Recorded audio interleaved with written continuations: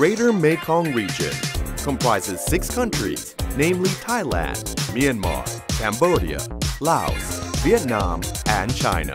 Excluding China, the 5 countries themselves have a GDP of $3 trillion and growing at the rate of 7% per annum. Thailand, being the powerhouse economy of the GMR, is inevitably thrusted into the limelight of this regional transformation, where the strength of each country provides a unique platform for investors to better compete in export production, as well as domestic sales. The GMR's large population of over 200 million people and its proximity to India and China promises a very bright future as the next growth area for trade and commerce. Kerry Logistics believes in the future of GMR. Its broad and strategic investments in ports, ICDs, river terminals, road and rail transport has made Kerry Logistics GMR a distinctive business platform for customers to move their products into this very large region with huge market potential by just connecting to one company.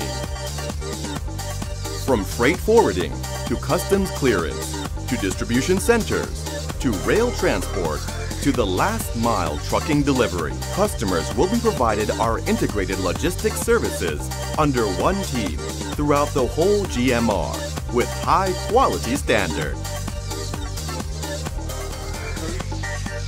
Connecting the key gateway cities like the eastern seaboard of Thailand to Bangkok, from the entry port of Yangon to Mandalay, and onwards to other cities all over GMR.